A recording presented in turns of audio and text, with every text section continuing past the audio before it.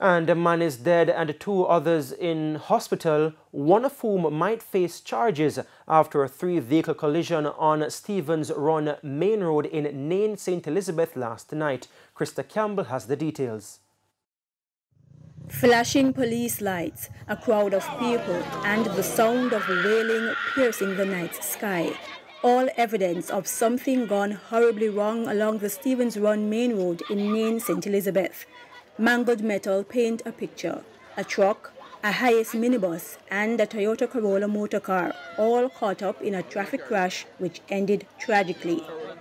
It happened about 7:20 Friday night. The hiace bus driving behind the truck towards junction, the motor car heading in the opposite direction. A passenger in the truck explained what happened. Busman overtook me while the car coming opposite position. Leaped into the car.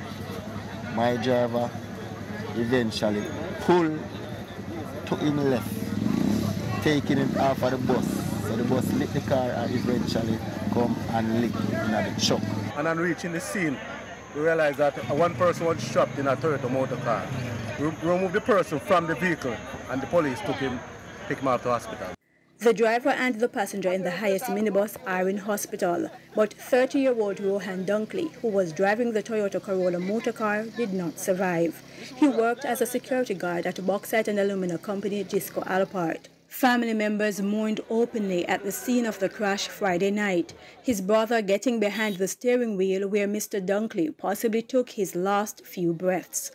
Neither the driver nor the passenger in the truck was hurt. Police say speeding and improper overtaking caused the crash as the hiace bus driver overtook the truck on the brow of a hill. Now with 482 people killed in road crashes in 2021, well over the authorities' target of 300, they continue to urge motorists to slow down and drive carefully. The Road Safety Unit says 2021 is the deadliest year on the island's roads since 1993, and Transport Minister Robert Montague has promised tougher sanctions when the new Road Traffic and Transport Authority Acts come into effect this month. Krista Campbell, TVJ News.